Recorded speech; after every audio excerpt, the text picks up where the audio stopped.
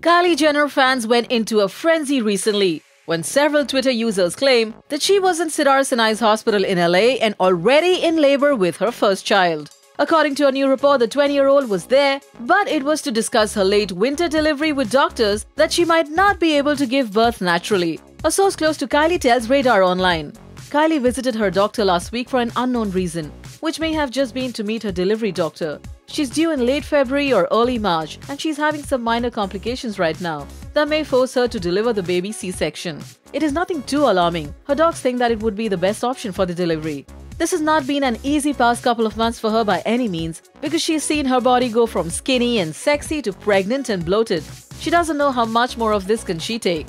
This is her first pregnancy. Even though she still hasn't officially confirmed that she's expecting a baby with boyfriend Travis Scott, Kylie has got into virtual hiding ever since news broke that she was already 4 months pregnant back in September 2017. She was MIA in the family's annual Christmas card photo and hasn't been photographed in public since news of her impending arrival hit.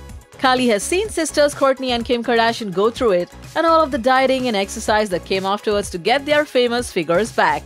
Kylie was rivaling Kim for the most enviable body among the Jenner clan before her pregnancy. Not only is she going to have to work to get her old body back, she's going to have a baby to take care of and raise. Now that's a full plate, especially for someone who's just 20 years old. Hollywood Knowers, do you think Kylie will be a great mom? Share your thoughts with us and subscribe to our channel now.